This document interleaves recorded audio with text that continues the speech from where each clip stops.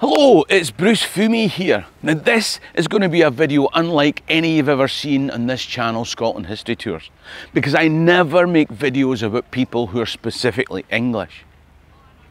But today, now this won't become a pattern, so if you're interested in the people, places and events in Scottish history, then click the subscribe button at the bottom right of the screen.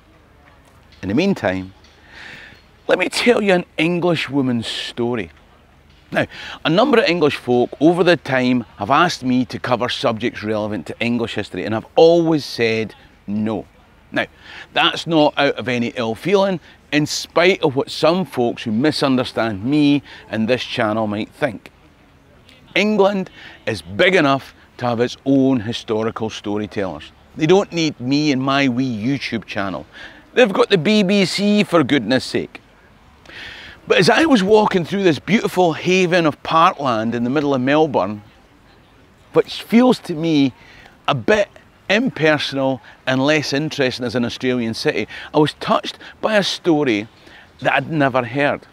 Now, today is Anzac Day, and that's the reason there's been a hubbub of activity around there today, because across the other side of the road would have been a dawn service at the Shrine of Remembrance over there. But when I walked through this way and on through the Botanic Gardens the other day, it was this statue that interested me.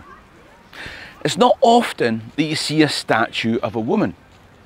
Our capital in Edinburgh has a shameful lack of statues of women.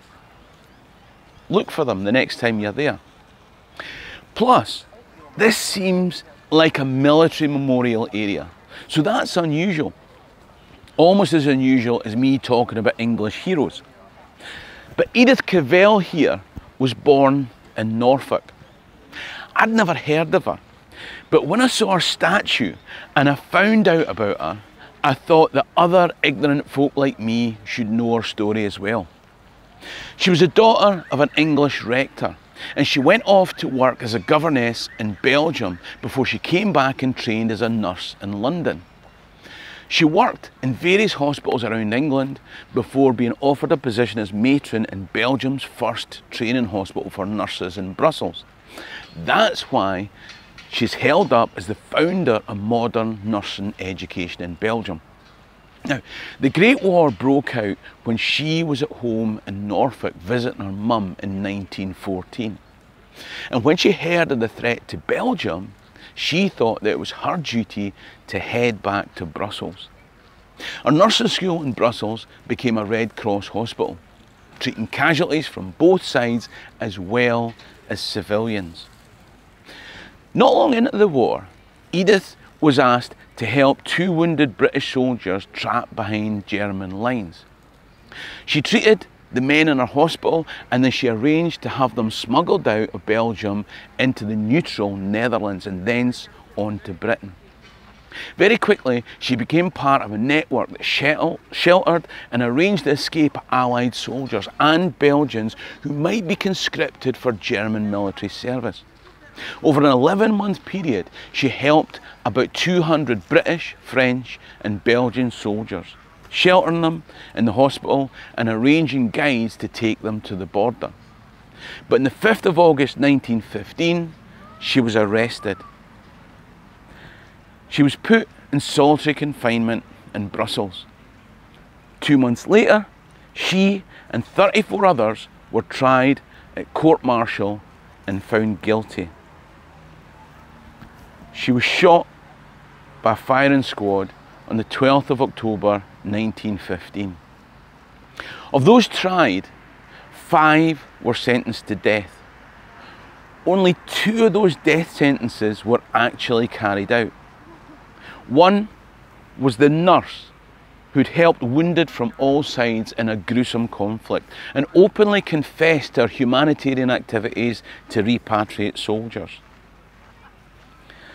2 of the things that she said before her death are worth repeating here. Her final words to the German Lutheran prison chaplain were to tell my loved ones later on that my soul, as I believe it, is safe and that I'm glad to die for my country. The night before she died, she said, Standing as I do in view of God and eternity, I realise that patriotism's not enough. I must have no hatred or bitterness towards anyone.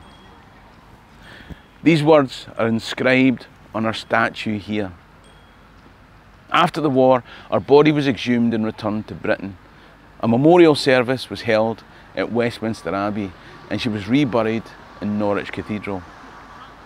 I know this isn't a Scottish story, but I think Edith Cavell deserves our remembrance.